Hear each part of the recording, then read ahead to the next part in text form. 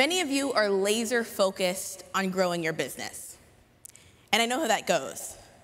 So you're thinking about user acquisition through advertising. You're thinking about finding new customers with great SEO. And you're thinking about building phenomenal content that wows. And meanwhile, you are neglecting a huge gold mine of existing customers who, if you could just engage with them in a more robust way, just engage with them in a more sophisticated way, would help you hit a lot of your marketing metrics and goals on their own. They would help you increase revenue, increase the time spent on your site, decrease your customer support costs, your customer acquisition costs, and a bunch of other things.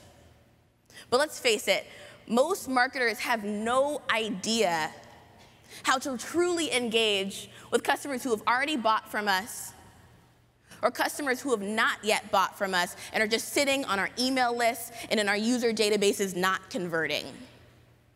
So today, I want to talk to you about how to use communities, gamification, and membership content to take those existing customers that you already have and reactivate them, re-engage them, and use that engagement to hit your marketing goals.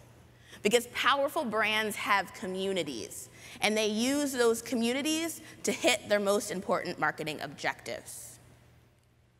Now, we're all solving problems for our companies. And so if you're solving a problem for your customer, you can be 100% sure that those customers are online this week, today, this month, interacting with other customers, other people who have similar problems to them. This is particularly true in the digital age, where there are LinkedIn conversations happening about everything. There are Facebook groups for everything. There are Quora-like channels and conversations, Q&As happening on any topic. And there are Reddit conversations. Here are a bunch of people talking about SEO. Your customers are invariably going online, they're asking questions, and they're finding communities of people who can answer those questions for them. Your customers are going to find communities and form communities with or without you. And so how do you take that natural activity that your customers are doing online, take a little bit of control over it, and use it to hit your marketing goals? So that's what I want to talk to you about today, because it's a particularly tricky territory to navigate as a brand. So I want to start by debunking a couple myths, because there are a couple things I hear consistently that people say and companies say about why they're not focused on building a community. So the first thing I hear people say is, companies in my industry, we don't need communities. It's just not a thing that we do. If you look online, there's not a lot of communities for my industry. It's just not a thing. And so today, we're going to look at a bunch of case studies from cosmetic companies all the way to healthcare companies, and I'll show you how they're creating really phenomenal, powerful communities. Another thing I hear people say is, we're focused on ROI. ROI is our focus right now, so we're not really doing a lot of community building. It's just not a priority. And so I'm going to show you some phenomenal numbers and metrics, true revenue increases that companies are seeing as a result of building and fostering communities around their brand. One other thing I hear people say is, my company is small, we're a service-based company, or we're an agency, so it doesn't make a lot of sense for us to have a community. There's not even that many people who could be even part of the community. We just have a set number of clients that we take on, or we're a small business. And so I'm actually going to show you a really crazy experiment that my own company ran. We were a small service-based company, and we did a crazy 5-day experiment from idea to actually getting people in the community, 5 days. And I'm going to share with you all the data and the results that we saw from that. And the final thing I hear people say is, our company is too large for a community. There's too many people. There's a lot of users. We're going to have to manage them all. It's just too much. Now, a lot of us have heard of a $4 billion company called Sephora. And in 2010, Sephora launched an online community called Beauty Talk. And so the way that Beauty Talk works is anyone can come on, whether you're a customer of Sephora or not, anyone can log onto their site and become an instant beauty insider. So you create an account, And then you can go into the community and ask questions. What do you think about these two products together? You think these products work well together? Or, how does this lipstick look on me, right? And then people are going in and answering questions. This is a bustling community. There's a lot going on here, and a lot of people talking back and forth. It's very active. And so Sephora has found some really interesting things and done a lot of really interesting experiments here. For example, they take all of their user profiles and they link them to external social sites. So they're able to get data that correlates interests on social media, Twitter, Instagram, LinkedIn, Facebook, and how it correlates to purchase patterns on their shopping page for community members in the Beauty Talk community. They also link all of the user accounts in the community to Sephora loyalty cards. So they're also able to incentivize their community members to continue making purchases for them and build it into the community system. So Sephora has over 400 different engagement metrics that they track just for this community alone. And they've been able to find some really interesting results. For example, they found that when customers joined the community, they spent 2.5 times longer on the e-commerce shopping pages of Sephora. So not just spending longer time in the community, they're actually spending longer time on the actual shopping pages, which for Sephora directly correlates into revenue for them. The longer people are on their shopping pages, the higher their conversion rates. And they found that the top % of most active community members spent 10 times longer on the e-commerce shopping pages. So this is an example of a big company that's doing this really well and having a lot of success. And so what would it look like for you if you created a community, a go-to place for your customers and for your clients? What would it look like for you to engage them in a certain kind of way there and use that engagement to hit some of your marketing goals? So if you're thinking about building a community, there are really 4 questions for you to consider, and I want to walk through these different considerations.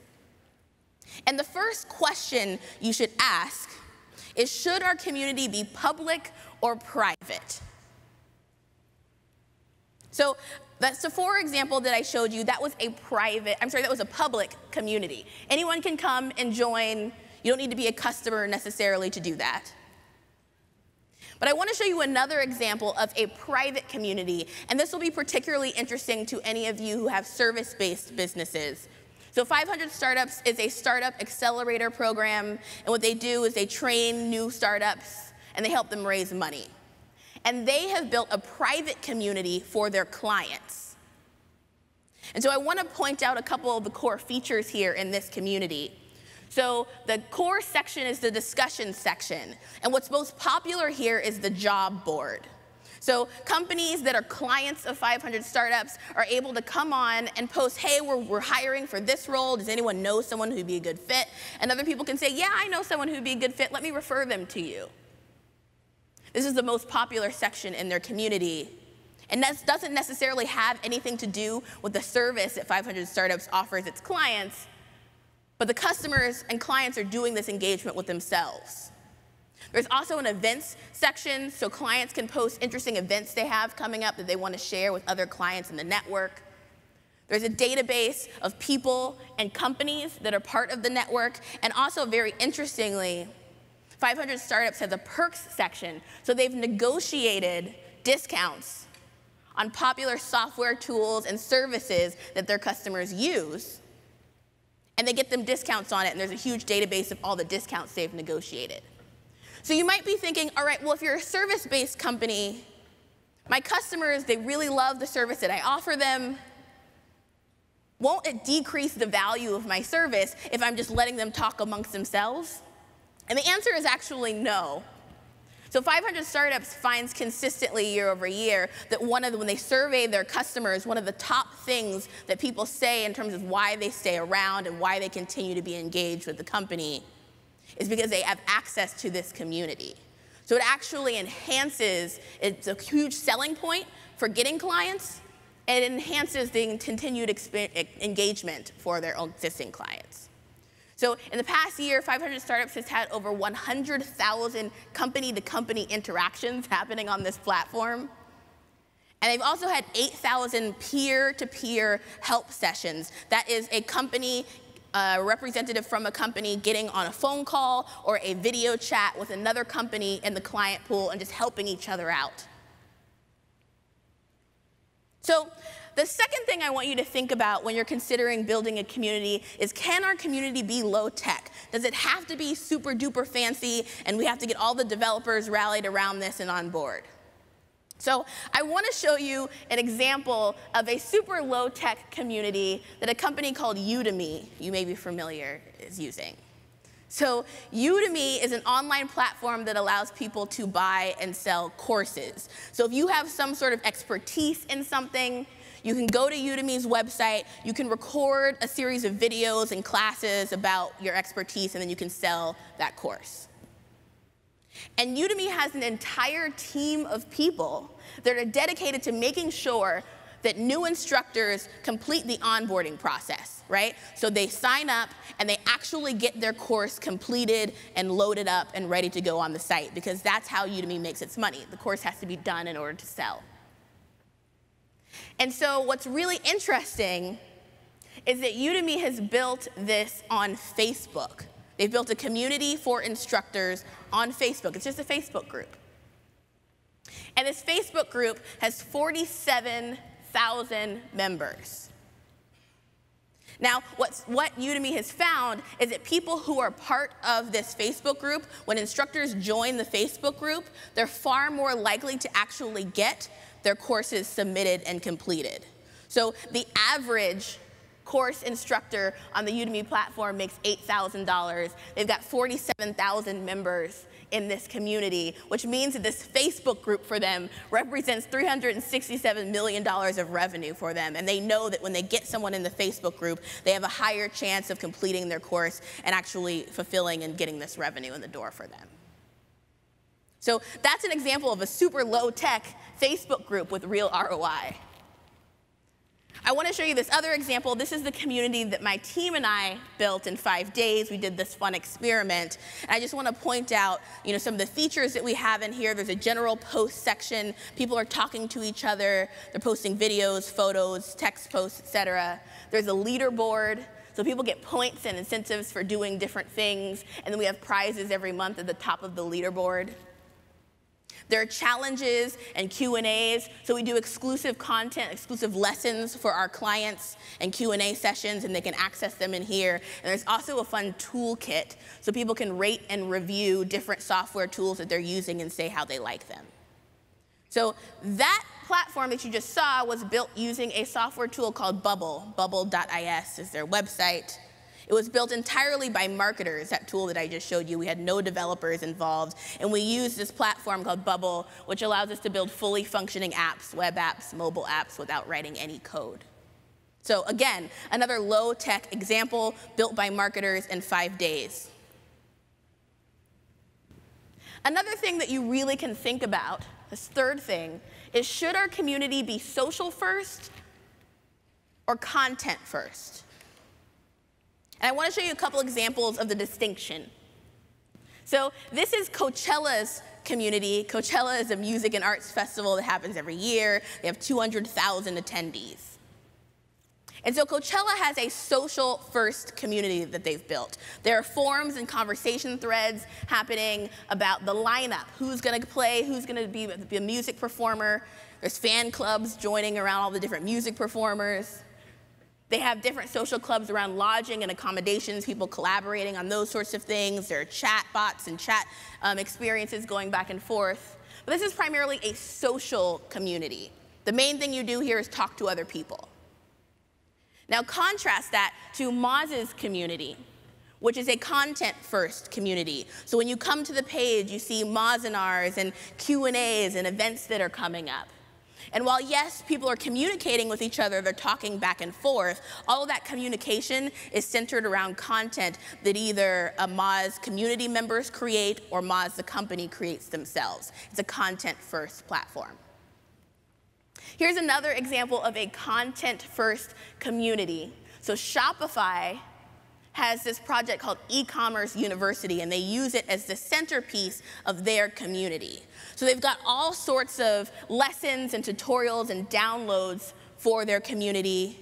They've got the ultimate guide to drop shipping and SEO for e-commerce, all sorts of things like that.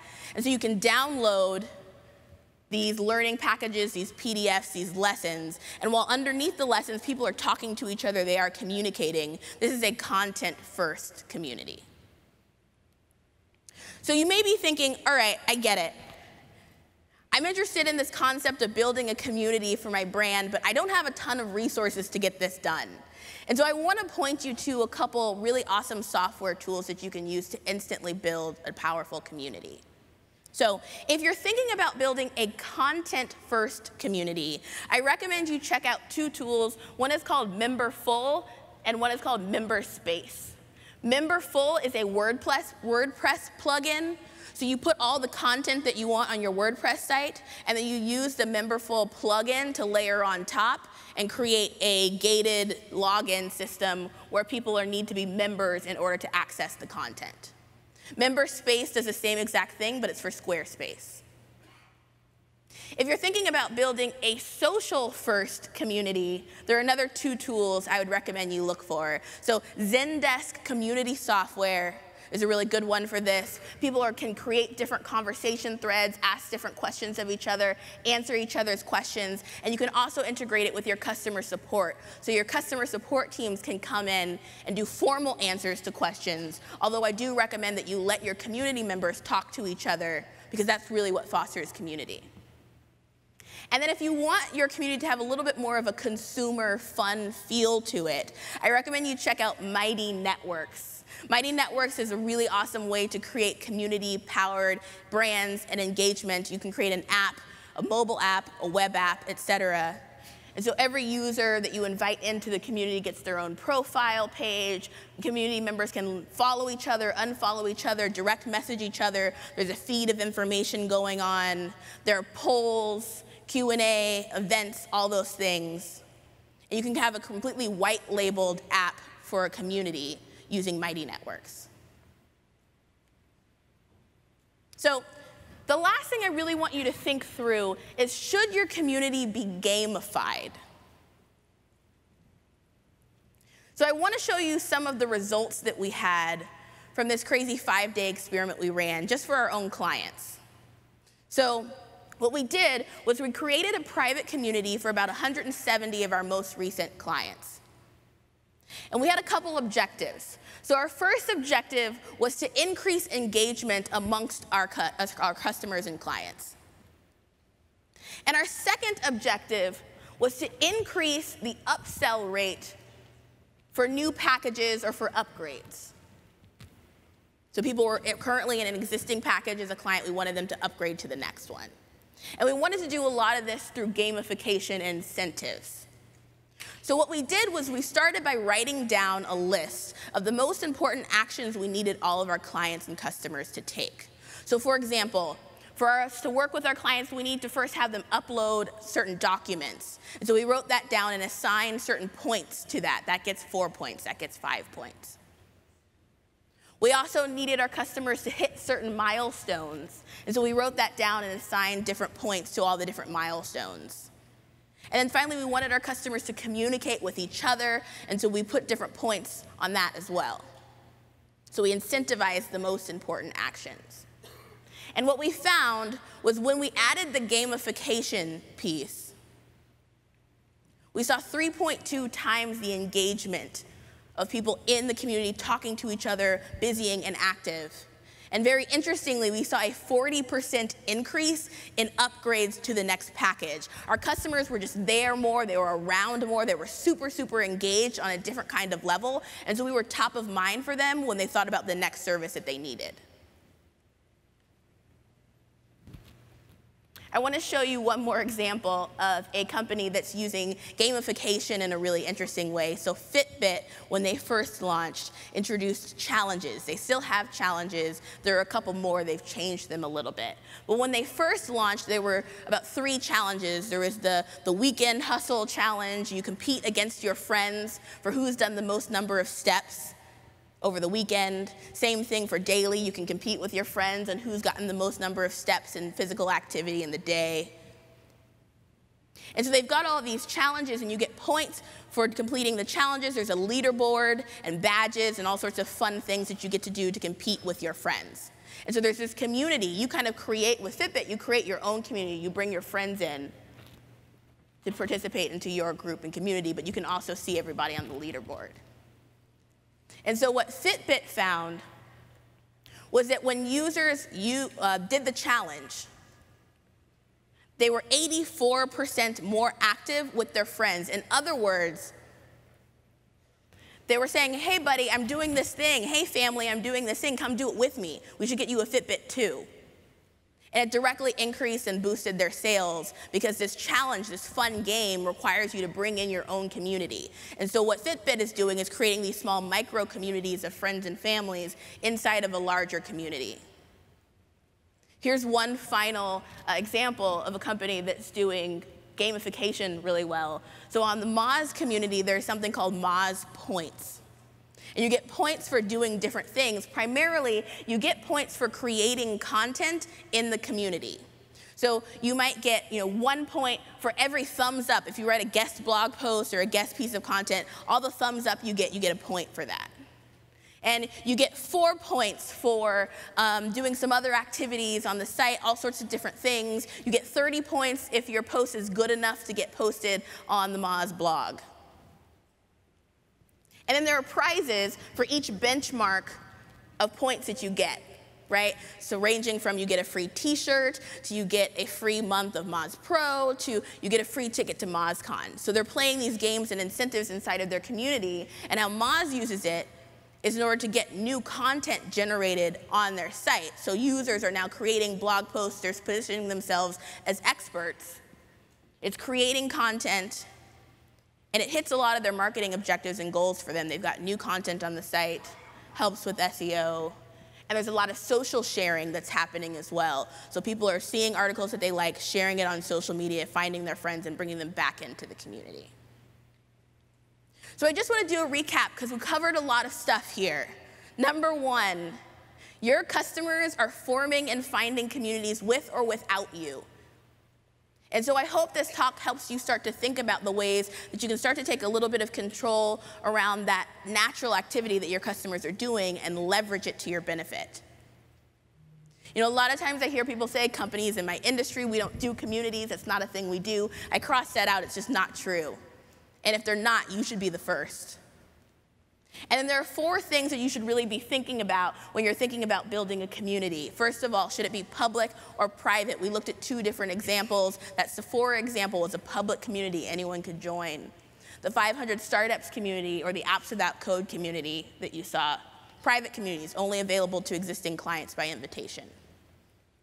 Does the community need to be high-tech or low-tech? Does that really matter? We looked at examples that were high-tech and low-tech. Low-tech being Facebook groups or custom apps that were built without any code with drag-drop, point-click editors that have robust logic in the back end. Should our community be social first or content first? We looked at a bunch of different examples there, and also I gave you some software tools you should check out. So on the content first side, Memberful and MemberSpace. On the social side, Mighty Networks and Zendesk community software. And finally, I pointed out that communities should be gamified. You get lots of really, really great engagement when you incentivize the right actions. This talk is about building communities, but above all else, it's about rolling up your sleeves and finding low-hanging fruit for you to engage your existing customers and use them to hit your most important marketing metrics. Because powerful brands have communities, and they leverage those communities to hit their marketing goals. Thank you.